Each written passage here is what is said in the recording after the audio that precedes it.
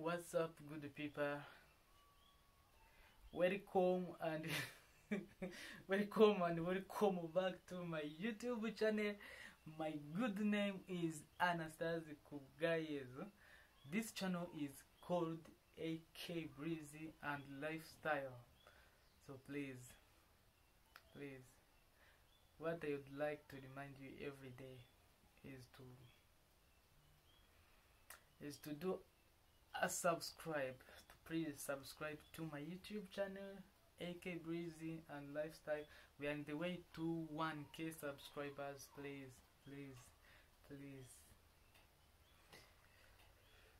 support me.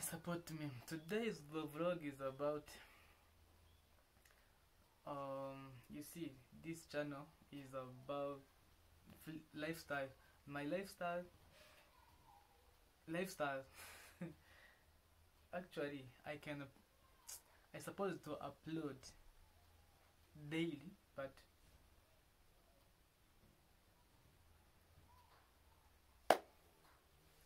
today we are going to see how.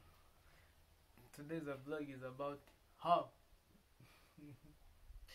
to cover the manhole. Yeah, how to cover the manhole with metallic cover. Today you are going to see me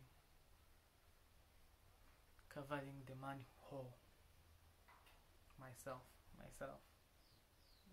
Yeah. If I fail, don't laugh at me, please correct me. I know most of my subscribers, most of my followers, I have some engineers, some technicians about civil works, so please give me the comment, please. How to how to do this. Please kindly subscribe to my YouTube channel. I'm on the way to 1K subscribers. Please, I beg. Before the end of this year, I want to reach 1K subscribers. Please, 1K. I know you like what I'm doing. Please support me. Share this video to others. So let's go. The manhole cover is there. You see, this is metallic cover. Metallic cover. I'm going to, you see those two bricks. Yeah, I'm going to set it on to the top of the manhole cover. So yeah, let's go. Let's go.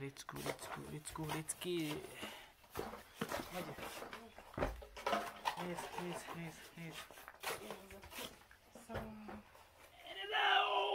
Whoa! Hey man. Yoroshe.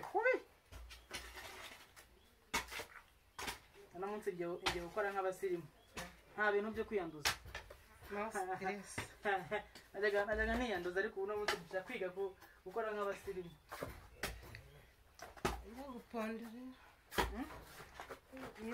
Ariko naho uzane wapi? Shaka indi sima. Nirasi we. Umuntu apima ingana iki se? Cyangwa ujika kameze nk'akabakobwa. Ariko rero iyo ujya kuri telefone bigenda bite? Wajya ngura agakobwa? Ariko nabonye wajya gutereta. Nabonye wawe ndenzeho gato cyane, nawe ndenzeho wera. Ninde? Nawe musi. Hari wabonye? Nde njyewe se? Ariko naniribije tu. Ushaka kuvuga njyewe? Oya. Wabivuze da. Cyabona ko jyana vuga nk'abakobwa.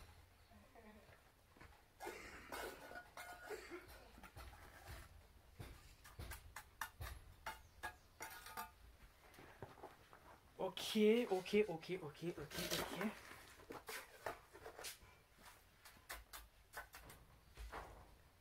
munsi ndashaka gukora ntikoraho wa mugani w'abandi.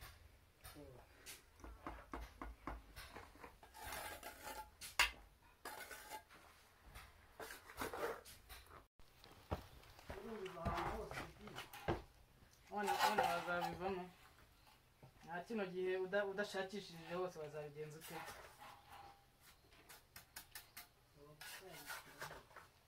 Saba nyine ukumva.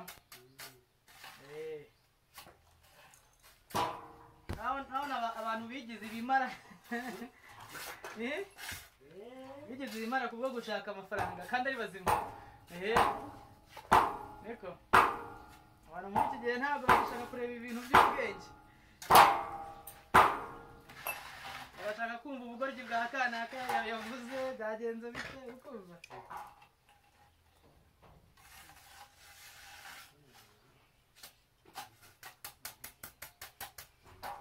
Ahora uzana igifunda aho ngaho ifundi se shaho.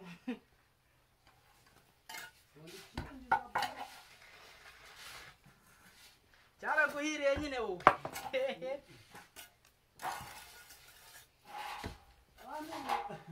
Cyaraguhiriye sha. Undisha ingaru tukaje. Ingaru naguteje nizeye kugira imana. Uzina kurikije